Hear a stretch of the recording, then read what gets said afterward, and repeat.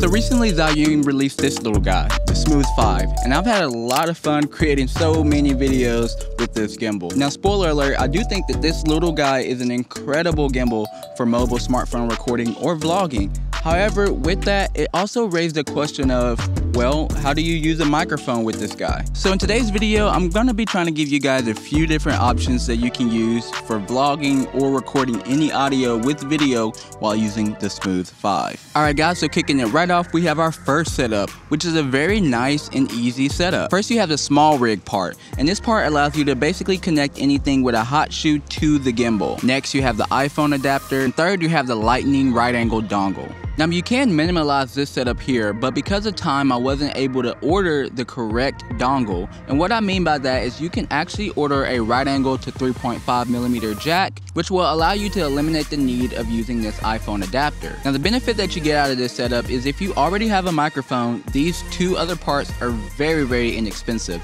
You can find them linked below in the description. Alright guys, so moving on to our second item, we have a wireless lavalier microphone for your smartphone. Now this one is very easy, because all you do is plug in the dongle to your phone, and then you have this lavalier mic right here, which you can turn on and use just like I'm using today for my camera. Now the lavalier microphone also does come with a clamp that you can put onto your shirt so you don't have to hold it. However, I don't mind getting better audio by holding it up to my mouth so that I can get, the highest quality audio I can get when vlogging or filming videos like this. Now the next one is a very simple one, and that's to actually use any headphones you have to have a microphone. Now in most cases when you're filming in the apps on your phone, it actually gives you the option to use a Bluetooth microphone. Now what that does is allow you to use the microphone off of any connected device that actually has a microphone on it. Whether that's using something like AirPods or my headphones that I have today, you're able to get audio without hooking up anything to this device. And that brings me all the way back around to my last option, which is simply doing what I'm doing today